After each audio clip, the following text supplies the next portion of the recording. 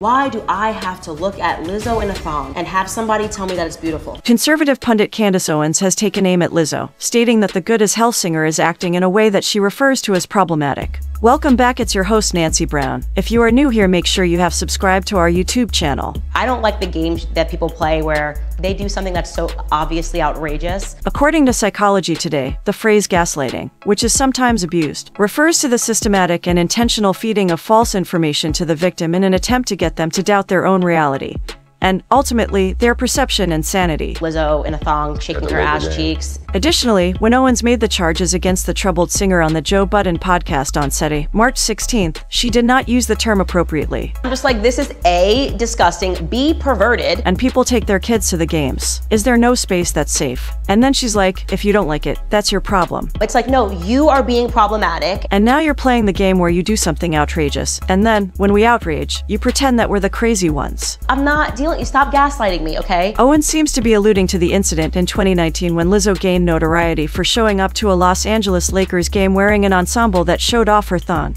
and fishnet stockings. Lizzo was seen twerking and flashing her thong to the camera on the Jumbotron during the Laker cheerleaders' performance set to her popular song Juice. Comments on her bold costume choice flooded social media, ranging from enthusiastic endorsement to outright fat shaming. Over the past few years, Joe Budden has been able to bring his career back to life. All in all, his Joe Budden podcast is to thank for this. He made the decision to enter the media industry full-time after giving up rapping. This paid off even though at the time it was thought to be a very risky move. He was successful in securing several enormous contracts at Complex and Revolt. In addition, he had a significant Spotify contract. The podcast is still going strong now, and he has undoubtedly been doing longer, more in-depth interviews. Budden recently teamed up with Candace Owens, a contentious conservative broadcaster. Ultimately, Budden reached out to Owens with an invitation after she repeatedly requested to appear on his podcast. Some supporters expressed their disappointment in response. Owens is, after all, a person with some really disparaging views. But Budden stuck with it, and he's about to publish a candid interview with the provocateur.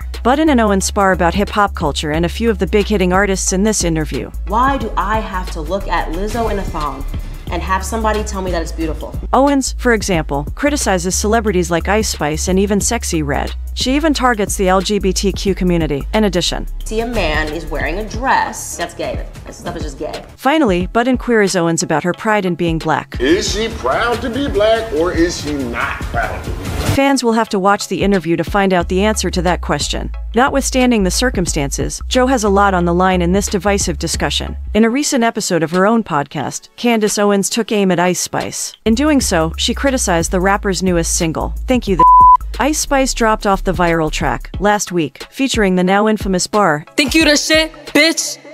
You're not even the fault. And if you're wondering whether or not it's a good song, what do you think? It's called Think You the Fart. Owens said before playing a clip from the song. Now, I think we can all admit that we've fallen as a society. I wouldn't say that was Mozart or Beethoven, but I'm not all of these mainstream media publications that routinely run to defend this kind of music similar to what they did with WAP. The most disgusting and filthiest lyrics I've ever read. They will then sit down and write an article trying to convince you that what you just heard was magical, and they did this with this Ice Spice song. I just want to live in a society where we can all acknowledge that a song that's entitled Think You the Fart is in fact itself a fart. With her new song Think You the Shit Fart, Ice Spice seems to be taking another stab at Lizzo. One of the most well-known new musicians at the moment is Ice Spice. Despite her sudden rise to fame due to the song Munch, she has managed to stay current.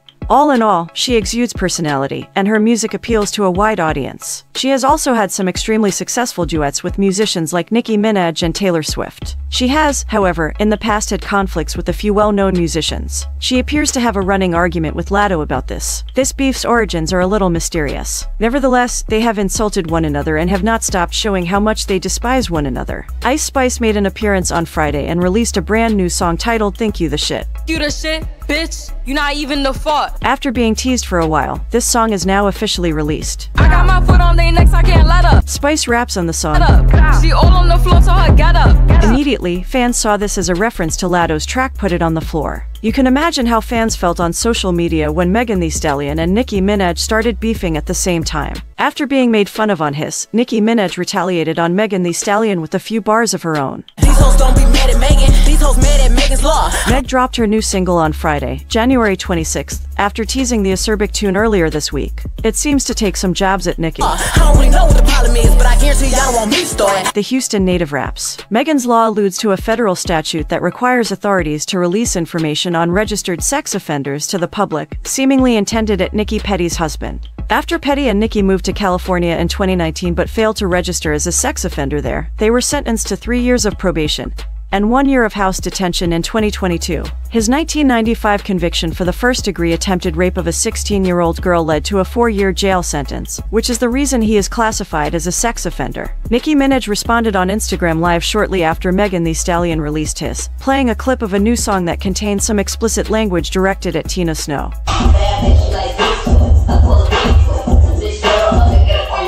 She raps in reference to the July 2020 shooting that left Megan with foot injuries and resulted in Tory Lanez's imprisonment.